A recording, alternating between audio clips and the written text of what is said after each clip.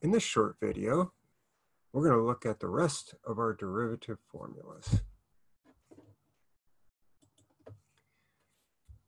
First one we want to look at is the product rule.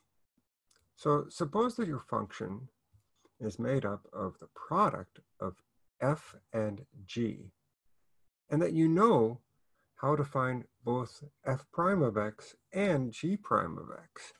How can you use that information to find the derivative of the product? That is, how can you find a prime of x? Well, it's not as simple as the sum or the difference. And so to understand where the formula comes from, let's draw a picture. Let's think of the product f times g as the area of a rectangle with base f and height g.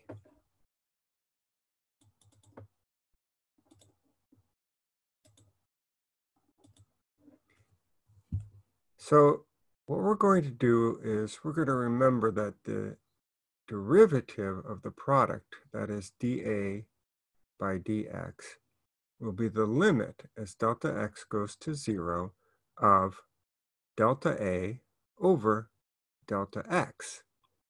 So what would be delta A? Well, as x changes by a little bit, so does f. So now the base of our rectangle is going to change a little bit. Well, as x changes, g will change too. So the height of the rectangle changes as well. And now delta A would be the change in the area.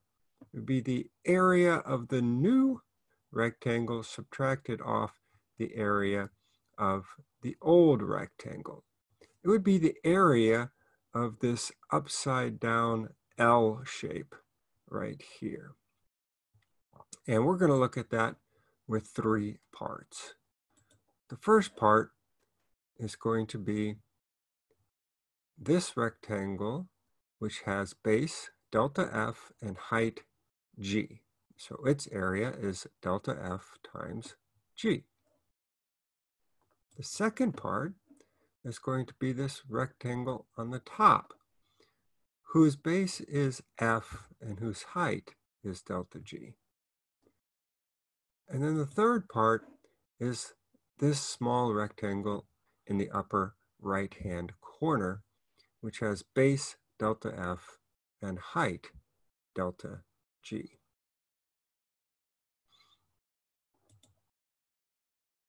Now, before we take the limit, let's note that as delta x goes to 0, both delta f goes to 0 and delta g goes to 0. And that's going to be important. So now, delta A over delta x, well, delta A has those three parts, delta f times g plus f times delta g plus delta f times delta g. So we can break that up into three terms. And then we're going to let delta x go to 0. We're going to take the limit. And what's going to happen? Well, in the first term, delta f over delta x, and the limit as delta x goes to 0 is going to give us f prime. And the limit as delta x goes to 0 of delta g over delta x, that goes to g prime.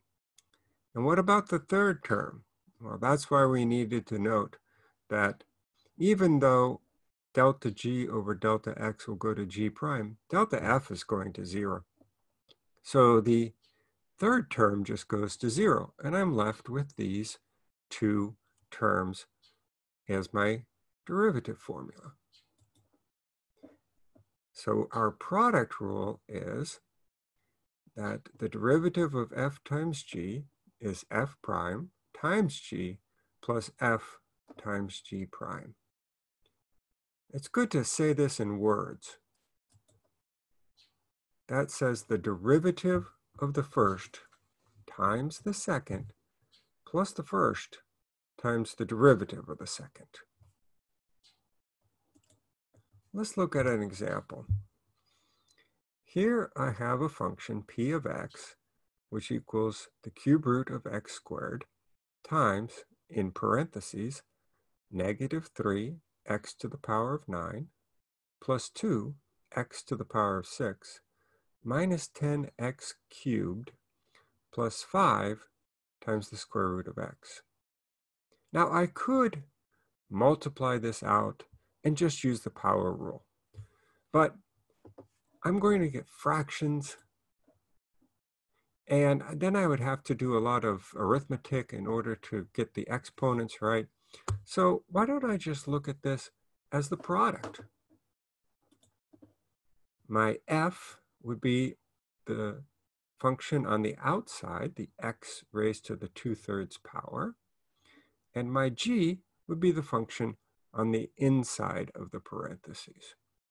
And then we can apply the power rule to each part when we're using the product rule. So let's think.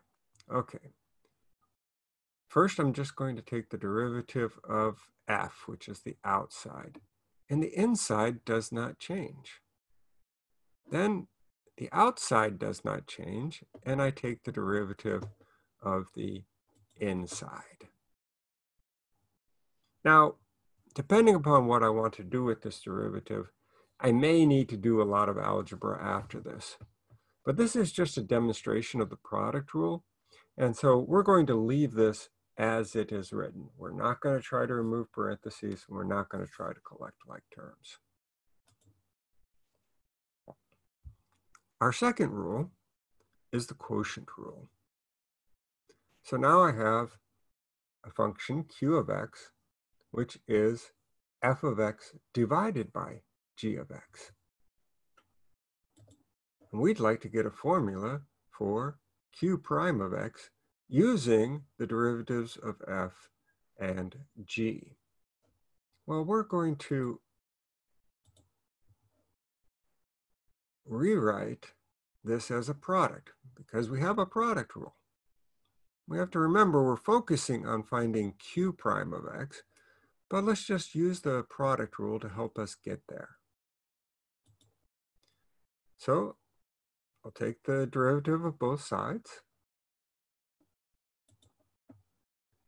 Since I want to find q prime of x, I'm just going to do some algebra to get q prime of x on the left-hand side. Well, first I have q prime of x times g of x, but we'll eventually get to just q prime of x. I'll replace q of x with f of x over g of x. That is the definition. And then I'd like to write this right-hand side as a single fraction.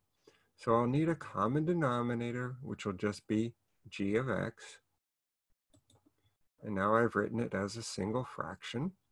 And now the only thing that's left is to solve for q prime of x. So I'll multiply both sides by 1 over g of x.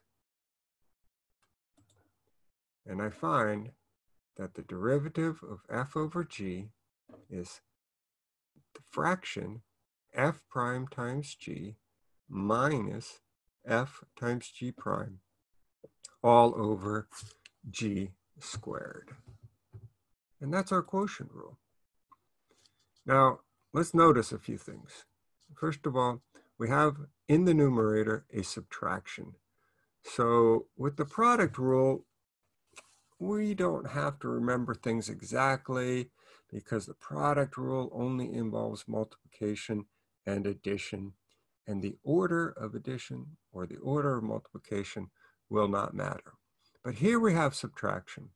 So we have to remember that we have to take the derivative of f first. It's f prime times g minus f times g prime. One way to think of that is since f is on top, f gets the privilege of having its derivative taken first. The other thing that we should note is that in the denominator, we have no derivatives at all. We just have g squared. No primes, no derivatives in the denominator.